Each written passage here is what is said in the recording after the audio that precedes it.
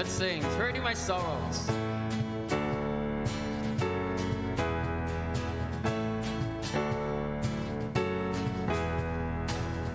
I'm trading my sorrows, I'm trading my shame, I'm laying them down for the joy of the Lord. I'm trading my sickness, I'm trading my pain, I'm laying them down for the joy of the Lord. We're singing, yes Lord, yes Lord, yes, yes Lord, yes Lord, yes Lord, yes, yes Lord, yes Lord, yes Lord, yes, yes Lord, amen. Let's sing, trading my songs. I'm trading my sorrows, I'm trading my shame, I'm laying them down for the joy of the Lord. I'm trading my sickness, I'm trading my pain, I'm laying them down for the joy of the Lord. Let's sing, yes Lord. We're singing, yes Lord, yes Lord, yes, yes Lord, yes Lord, yes Lord, yes, yes Lord, yes Lord, yes Lord, yes, yes Lord, amen. I'm pressed but not crushed, persecuted, not abandoned.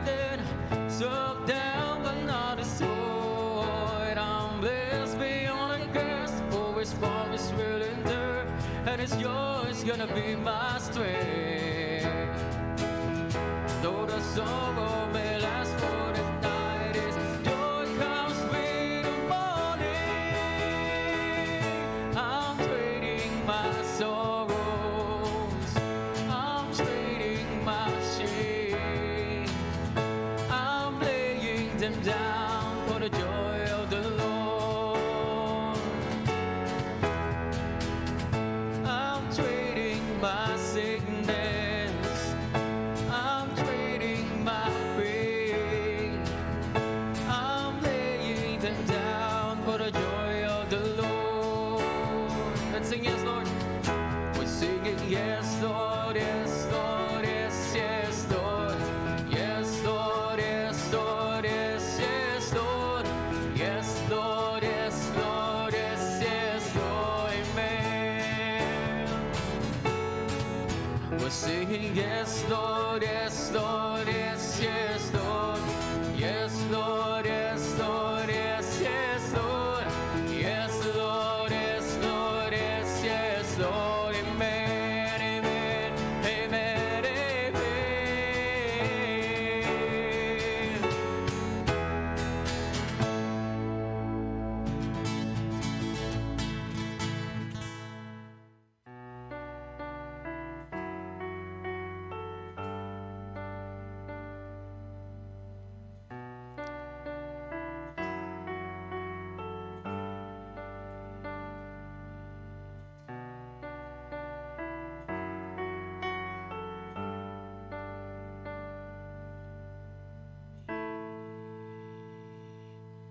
If my heart is grown cold, there your love will unfold.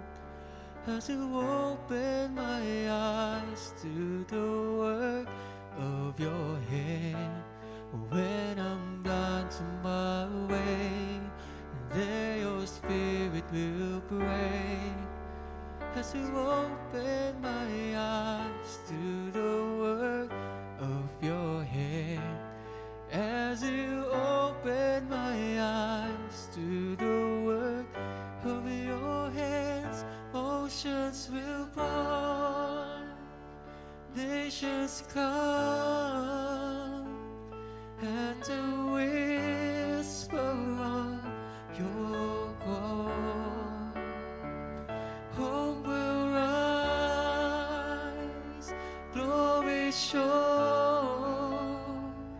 In my life, your will be done.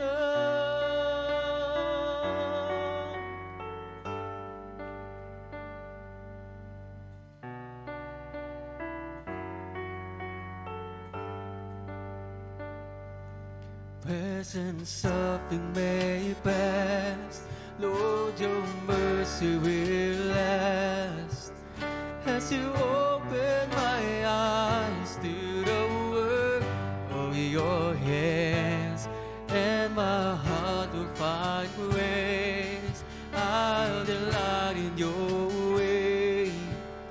As you open my eyes to the work of your hands, as you open my eyes to the work of your hands, oceans will part, nations come, at the whisper of your call.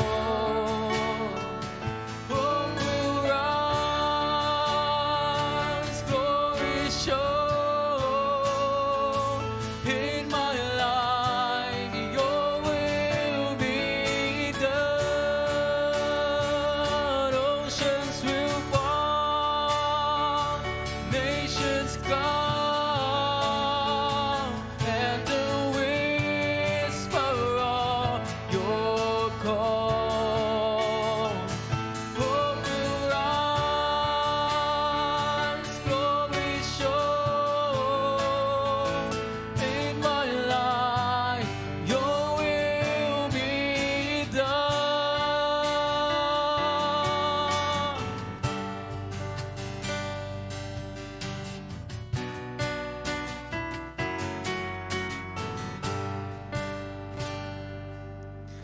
Jesus, you open my eyes to the work of your hand.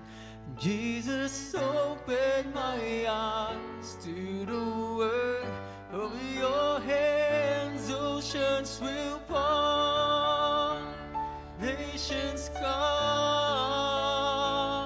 at the whisper of your call. Hope will rise, glory shown in my life. Your will be done. Oceans will part, nations come at the whisper of your call.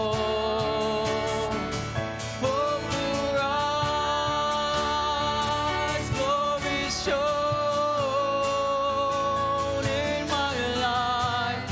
Your will be done in my life. Your will be done in my life. Your will be done.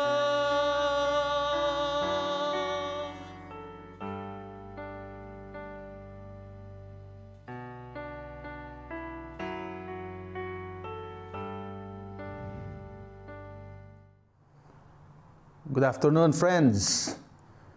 Again, this afternoon, we will talk about the Lord and His Word and His exhortation to the Christians.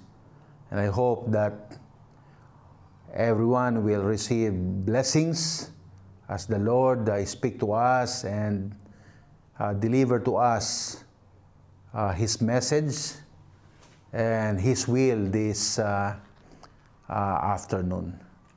But again, let me say thank you for the opportunity. And before anything else, let's go to the Lord in prayer first. Our Father, thank you so much for this opportunity that we have. And I pray that you may be the one to bless every listener, as well as the preacher this afternoon. Help me preach your word and help me exegete it and explain it the best possible where everyone can understand it. And let your Holy Spirit be the one to convict us of our sin and bring us to whatever will you want us to be.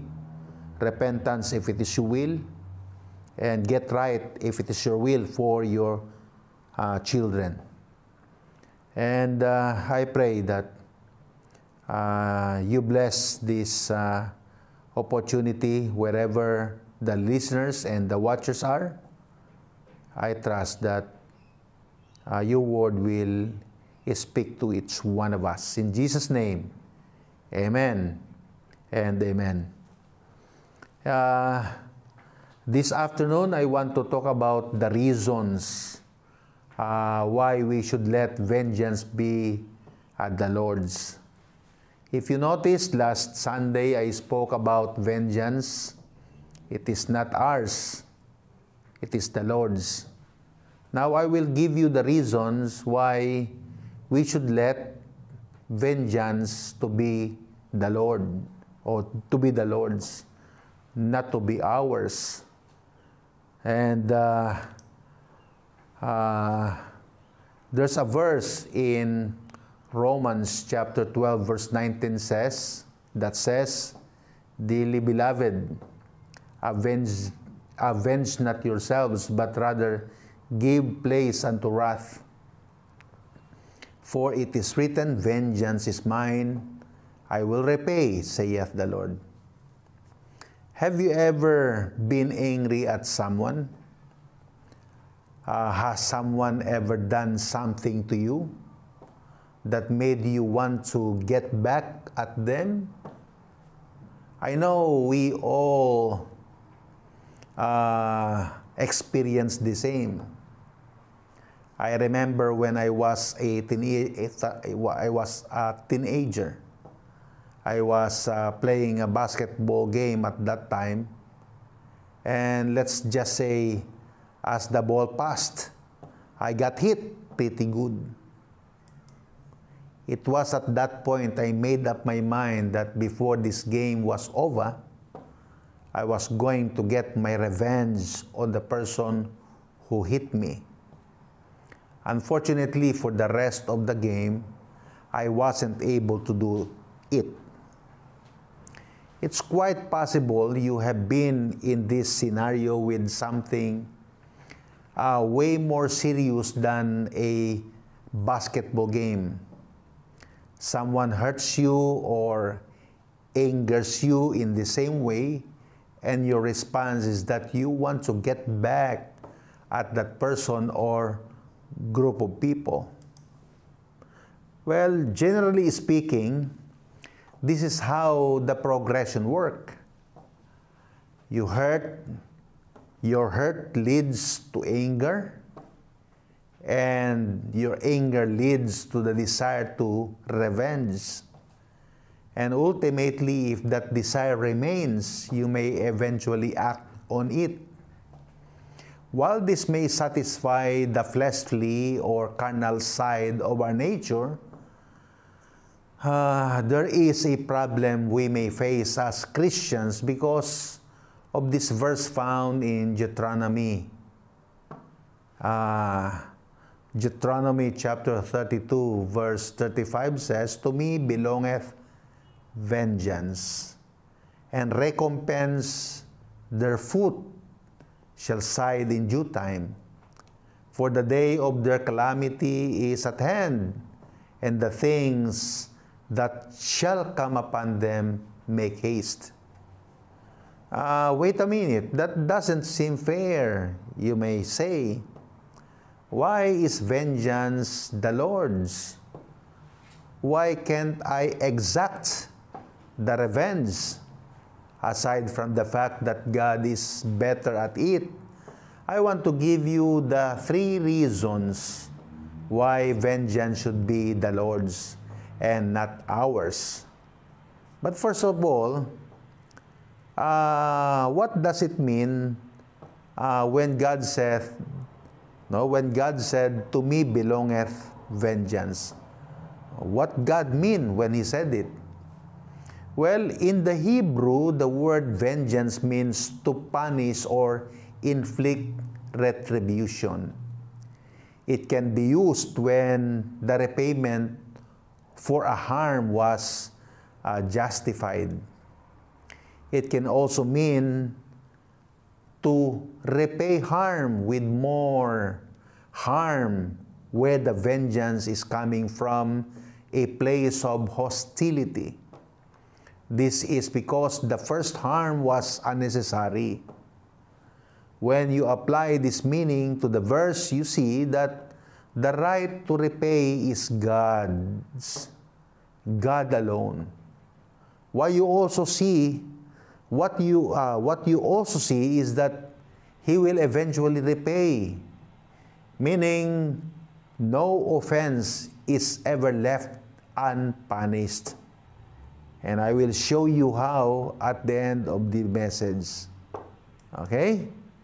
If you are honest, the problem we sometimes have is that the repayment doesn't come swiftly enough.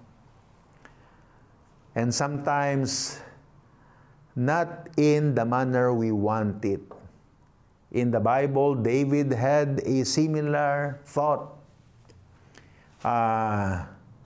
Look at the question he asked in Psalms 13. Psalms chapter 13, verses 1 and 2. I want to read it to you. "How long wilt thou forget me, O Lord, forever? How long wilt thou hide thy face from me? How long shall I take counsel in my soul, having sorrow in my heart daily? How long shall mine enemy be exalted over me?" What he was really saying is, God, you are moving too slow. Can you speed up and get to the place of revenge on my enemies? If you have ever felt that way, just know that God is not slow to respond. It's just that His ways are not our ways. And I want us to remember that and never forget that thing. That God, okay? That God is just that His ways are not our ways. God's ways are not ours. We have different ways and God has different ways. Remember, God is infinite. God is Spirit. He is an almighty being, and we are not. We're a finite being. We are people filled with weaknesses, and God has no weakness, even once. So let's talk about the context of Deuteronomy chapter 32 at this time. What is fascinating about this chapter is who Moses is speaking to. The Israelites are about to enter into the promised land, and Moses is giving them a history lesson and a warning. The vengeance that God is referring to is not directed at the enemies of Israel, but towards the enemies within Israel. Those that would turn their hearts from the true and living God towards other gods or idols. By doing this, especially because they have the truth, they are provoking God to anger. They are provoking God to jealousy. Without repentance, and because they know better, eventually God will bring about punishments or retribution. And this leads us to a unique contrast when we consider the vengeance of God. It's easy to desire God's vengeance to fall when someone else is the object of it. There is almost a self-righteous attitude about it. On the flip side, or in the other side, we are the ones deserving of God's vengeance. It's amazing how we cry out for God's mercy if it is us. It is simply the reality of how our nature are wired. Get the other one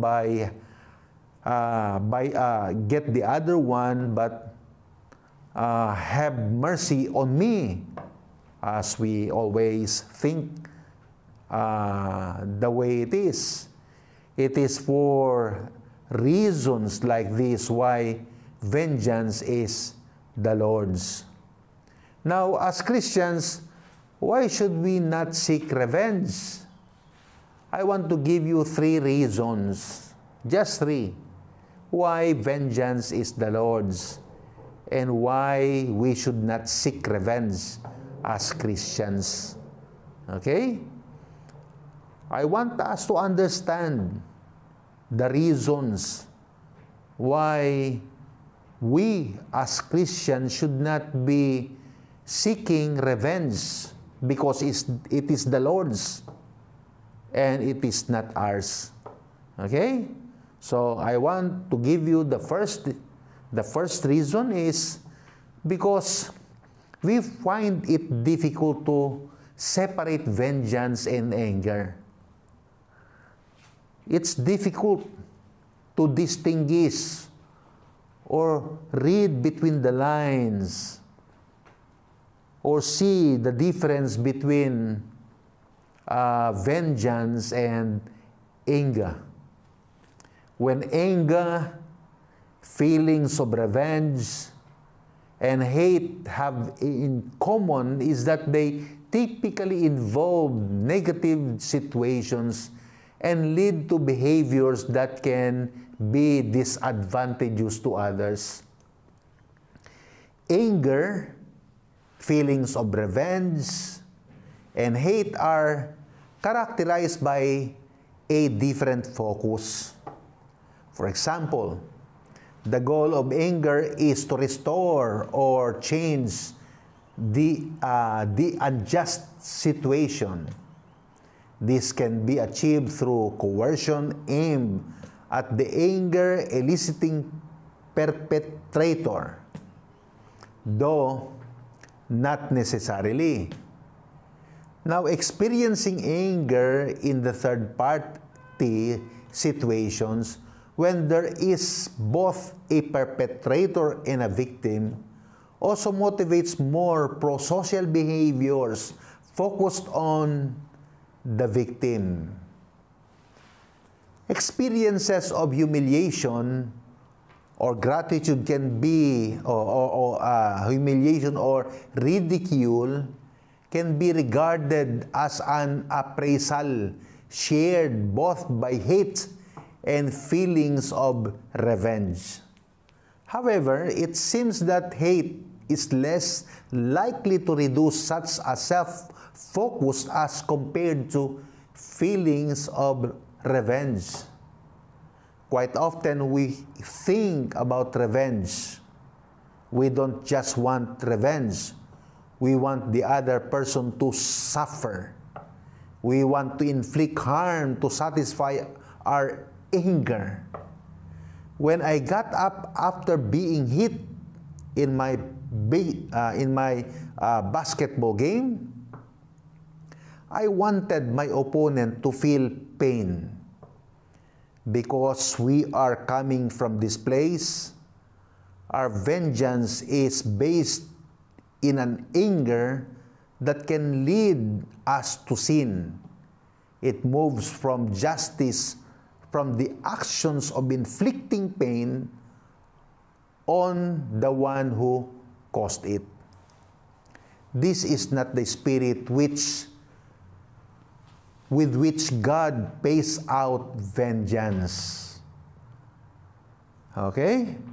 And secondly, and I want to repeat it, this is not the spirit with which God pays out vengeance. Okay? Now, the second part is, God's vengeance is not reckless. It is often redemptive. Perhaps you still remember the Genesis account about the flood. Some of the earliest narrative of divine retribution go back to 2000 before Christ. The book of Genesis tells us the story of catastrophic flood.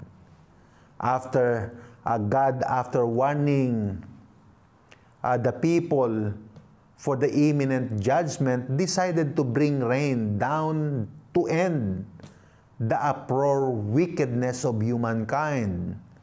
As I said, God warns the people through the righteous man, his name is Noah, about the impending disaster. I think everyone remembers that Noah preached for many, many years. As a matter of fact, to be exact, is 120 years Noah preached and warned the people about the imminent coming of God's judgment if they will not repent and stop from their wicked ways. Well, Noah saves himself and his people by constructing a boat. Elements of this story are later echoed in the book of the Bible of Genesis. God is angry because the earth is filled with violence caused by human beings and vows to destroy both them and the earth. Noah is a blameless man according to the scriptures, and God tells him to build an ark that would be large enough to hold his family, and two of all living creatures, although humanity perishes in a deluge, Noah preserves life on earth. It might seem straightforward to say that natural disasters in the Bible are associated with God's anger, but that means missing the complexity of the context. God makes a covenant with Noah. In the book of Genesis, in the Genesis account, after the waters subside, God makes a covenant with Noah. In Genesis chapter 9, verse 11, and I read, "And I will establish my covenant with you," God said. "Neither shall all flesh be cut off any more by the waters of the flood. Neither shall there any more be a flood to destroy the earth." Well, this promise not to destroy humankind is also referred to in the book of Isaiah. In a vision, God says that just as He vowed to Noah that water would never again cover the earth, so too He promised not to be angry again. There is a biblical approach to suffering. The question of God's anger is ultimately connected to the problem of human suffering. After all, how can a loving God cause indiscriminate human misery? We first need to look at how suffering is portrayed in the Bible. For example, it is also in the book of Isaiah that we find the story of the man of sorrows, a man who takes on the sufferings of others and is an image of piety. He is Jesus Christ. While the Bible does speak of human suffering because of their sins, some of the most moving passages speak about how innocent people suffer as well.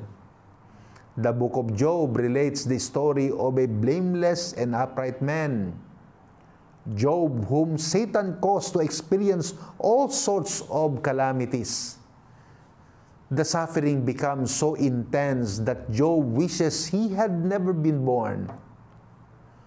God then speaks from the heavens and explains to Job that God's ways surpasses human understanding. Like I told you a while ago, God's thought is not our thought. God's ways is different from human ways. The same way,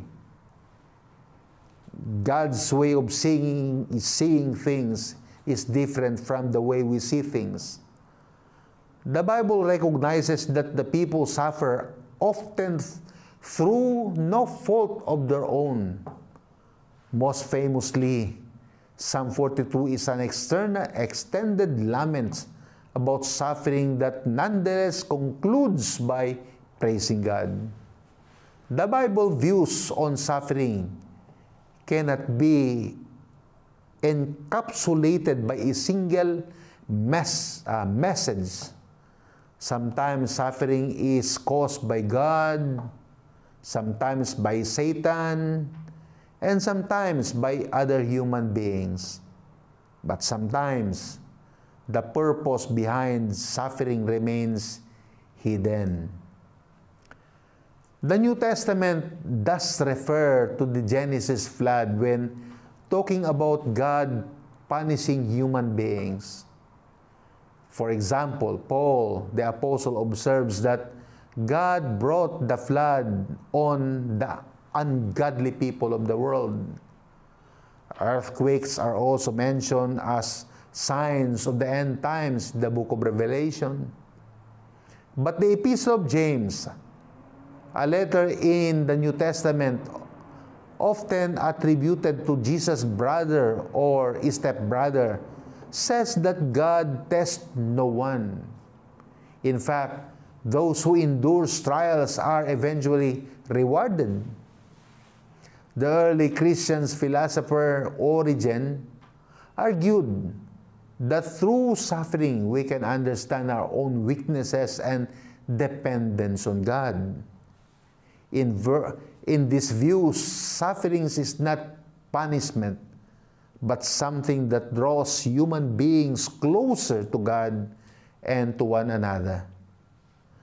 Moving to more contemporary reflections, philosopher Dewey Zephaniah Phillips argues that it is a mistaken to attribute to God a human feeling like anger because God lies beyond human reality.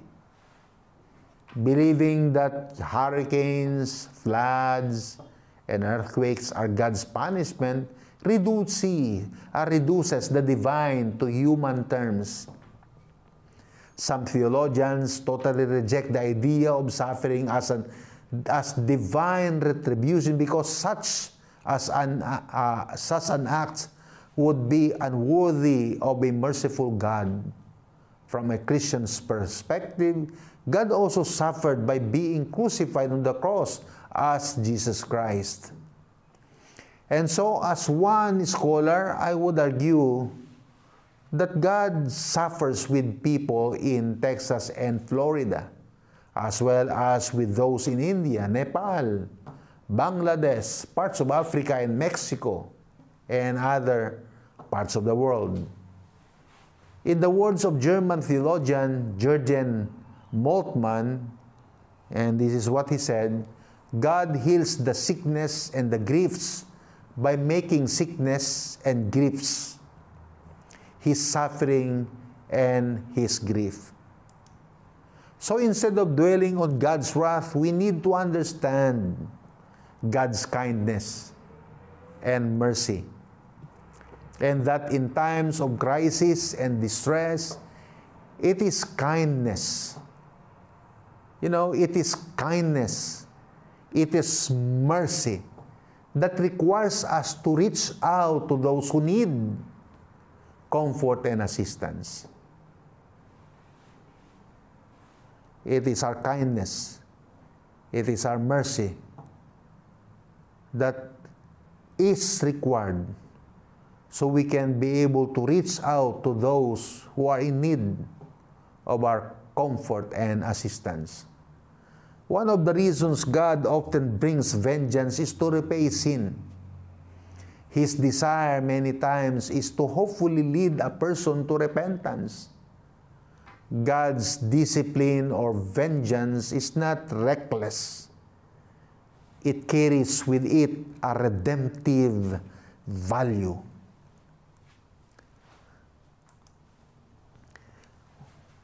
If we are going to be honest, you know, sometimes we don't always like this. We may even think it's unfair. That's why vengeance really is the Lord's, because He always has the bigger picture in mind. God is only one who can exact revenge and show mercy at the same time. Vengeance to repay coupled with mercy is ready to redeem. That is not usually our goal, and why vengeance belongs to the Lord. And the third is, God's vengeance does not come from the seat of revenge, but the seat of justice. Okay? It doesn't come from the seat of revenge, but the seat of justice. You know, when God brings vengeance, His heart is not just get back at people. He's executing justice. Because God is just, where there is wrong or sin committed, then justice must be served. when God would bring judgment on a people, it is because their sin had reached a point where God could no longer hold it back.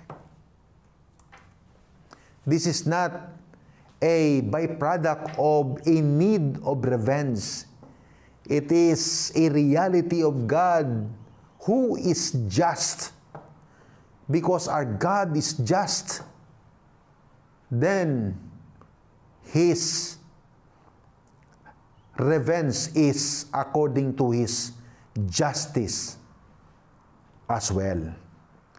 His vengeance always flows from a place of justice, not a place of revenge. When it comes to vengeance, it may appear that some things may be or may go unpunished. But this is not true. All sin gets punished, and all vengeance is exacted. The question is, who will God pour out His vengeance on? Good question. Remember, His vengeance is a result of His just nature. Let me explain further because I know you might be confused. For the person who sins and doesn't repent, God will pour out His justice or vengeance on that person. This person will not escape. For the one who repents, God will forgive, and they will escape God's vengeance.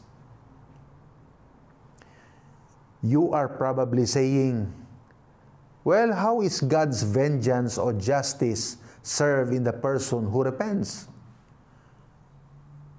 The difference is that in the second instance, God pours His judgment out on Christ, satisfying His justice and vengeance.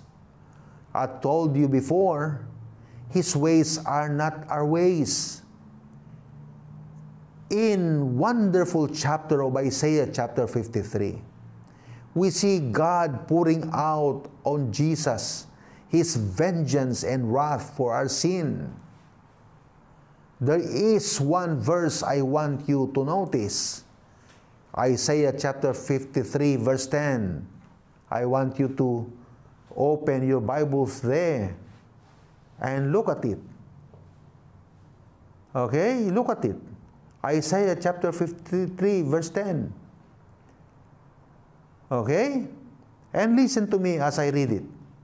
Yet it pleased the Lord to bruise him. It pleased the Lord to bruise him. He hath put him to grief. Wow! One translation says, it pleased the Lord to crush him. Can you imagine that? It pleased the Lord to crush the Lord, to crush Jesus. And it pleased God the Father. You know why? Because of your sin. Because of my sin. Because of us. That it pleased God the Father to see His Son be hung on the cross and there be separated from Him. That never have happened ever from eternity past. This is why vengeance is the Lord's. And it should always stay that way. In this case, God repaid Christ on our behalf. I am sure this would not have been the plan we would have come up with. However, in doing so, this ensures that no offense ever goes unpunished. Either God's vengeance will pour out on Jesus, will pour out on you or on Jesus. The reality is you decide. There is no better place for vengeance if I had to put a bow on the on this short sermon, it would simply be this: there is no better place for vengeance to be done with God. There's no better place for vengeance to be, but to be with God. It is rightfully His, and it should stay that way. Ultimately, it will be what is most fair for everyone. God has proven Himself to not only be a just God, but also a fair God. You can be certain when God is exacting vengeance, it is always right, and always appreciate, and always just. And yes, it is. Shall we bow and go to the Lord in prayer first? Father, thank you for the message. Thank you, Lord, for Jesus. Thank you, Lord, for taking our sins away, Lord, and because of the penalty He made for my sin and sins of everybody, Lord, I had a chance to come to Jesus and be forgiven. Thank you for this opportunity, Lord, that somehow someone may come to you and take this opportunity to be forgiven because we have a God who is a just God and a forgiving God. Thank you for this opportunity of preaching this message on vengeance, Lord. I pray that this would have been a help to everyone. In Jesus' name I pray. Amen and amen. Again, thank you so much for everyone. Thank you for the opportunity. And until next Sunday, we will meet again. All right? Thank you and God bless.